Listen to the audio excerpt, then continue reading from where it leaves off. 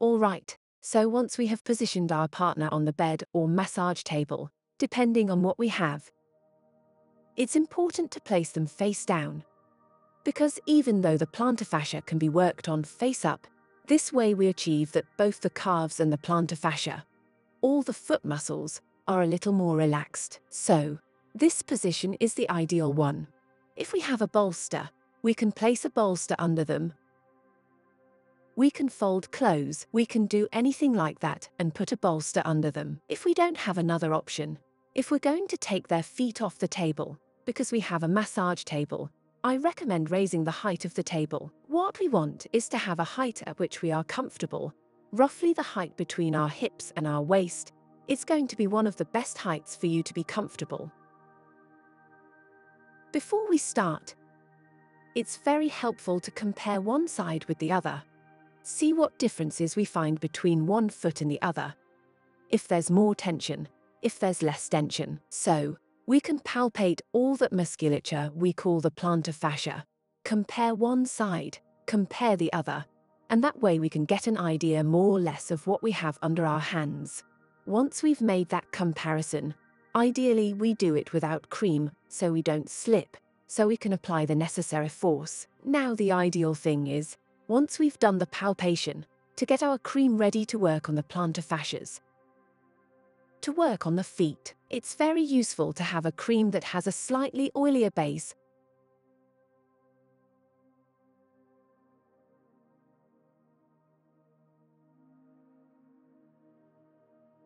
Or just grab oil because it's a foam that tends to be a little drier.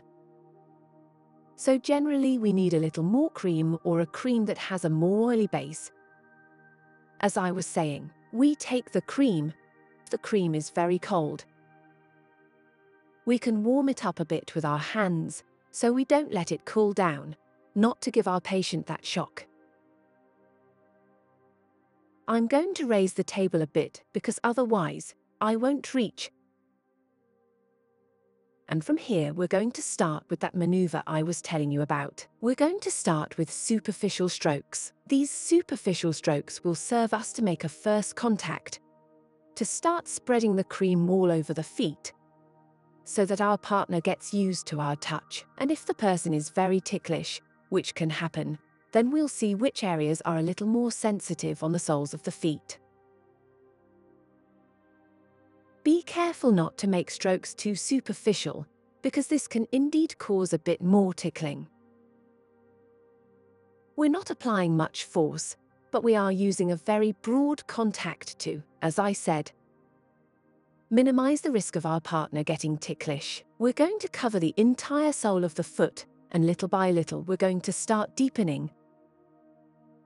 We're going to make those passes a little deeper. In the case of the plantar fascia, we can work in two ways.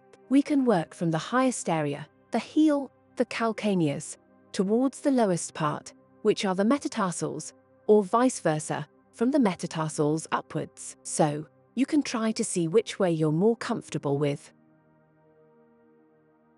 In this case, I'm going to start making slightly deeper passes with my thumbs along their entire plantar fascia, reaching to the calcaneus. In this case, since I have fairly large hands and my partner has slightly smaller feet, practically I, using just my thumbs, can cover the entire plantar fascia. If you have a person or you have smaller hands, you can use the whole palm of your hand to make those passes. So, we're making deep passes, looking for areas where there's a little more tension. Generally, these areas where there's more tension tend to be in the arch of the foot. So, we're going to make those deeper passes along the entire plantar fascia to the calcaneus.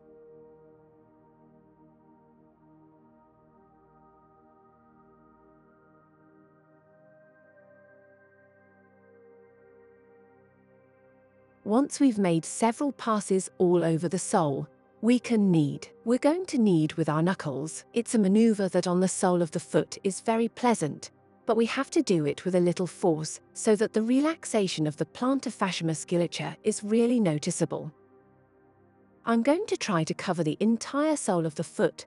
I'm going to make movements with my knuckles as if they were a rolling pin that are rotating. So, I'm going to knead from proximal to distal, from distal to proximal, covering the whole area, the middle, the lateral edge.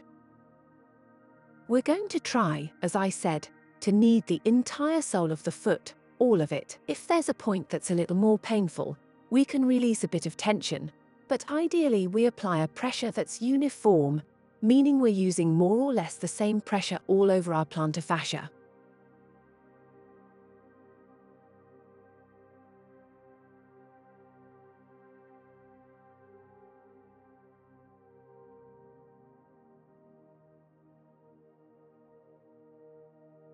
We're going to look for those points also on the more medial edge, that is, on the inner edge of the plantar fascia, next to the calcaneus bone, where there tend to be points where there's more pain, more discomfort, a little more load. So, with these points, we can stop a little. We pause and do the movement on those points. We can continue kneading and combine with the previous maneuver. We knead and make deep passes. We look to relax all that musculature. And we combine it with kneading. This way, what we're going to do is combine these two maneuvers for practically our whole treatment. We can use, as I said, these two maneuvers.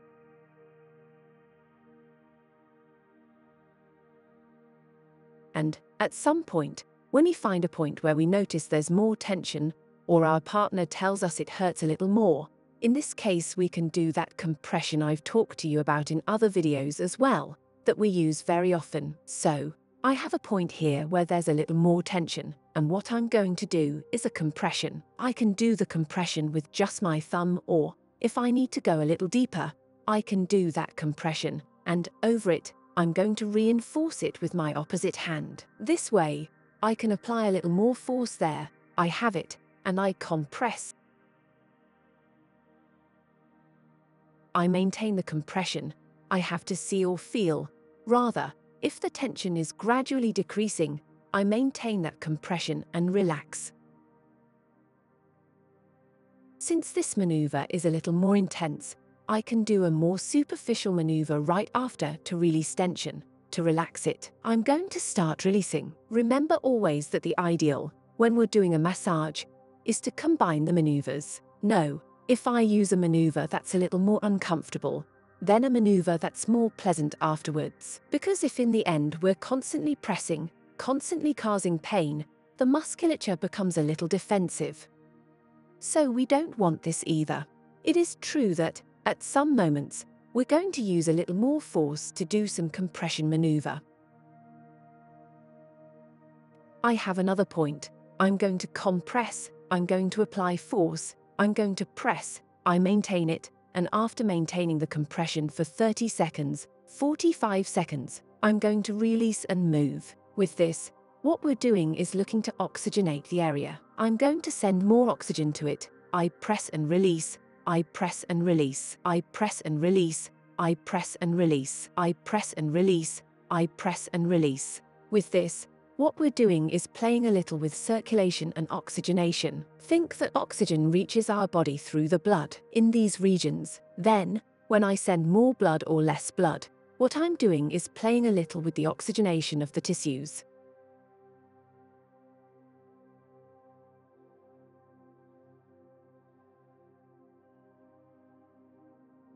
I'm going to knead again with my knuckles. I'm going to cover more area. I'm going to go towards the metatarsals. From here, I make those circular movements with pressure to release this whole area. And with other maneuvers that encompass the whole foot, I'm going to look for another point.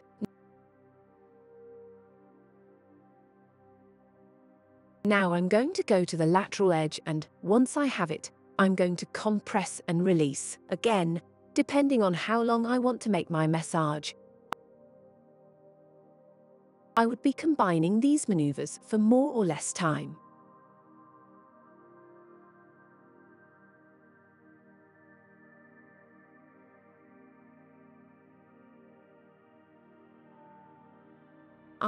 Not to extend much further, I'm going to finish my massage. I'm going to gradually release the pressure. Remember always, we start from less to more, less tension, more tension, and we'll finish the opposite, from more tension to less tension. So, I'm going to make those deep strokes again all over the sole of the foot, and again, I'm releasing tension, and I'm going to shallow strokes, which are the same ones I started with.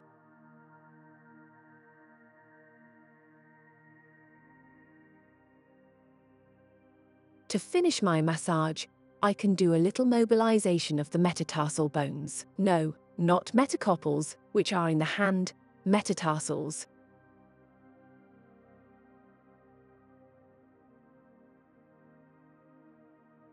I release a little, I can move the toes a little, I can flex them, I can extend them.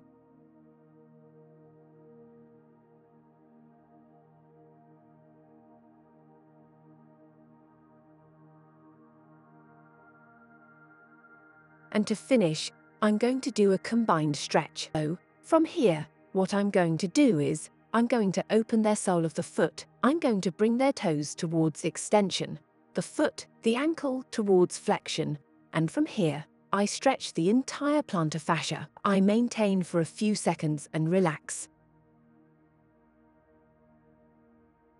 And with this, we would finish our plantar fascia massage.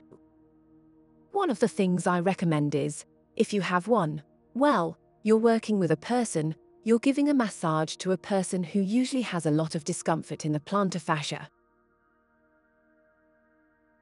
What I also recommend is that you work not only the plantar fascia, but also work the calf, okay? Because they're very related. The calves come through here, the plantar fascia comes through here, and they converge here at the Achilles tendon and at the calcaneus.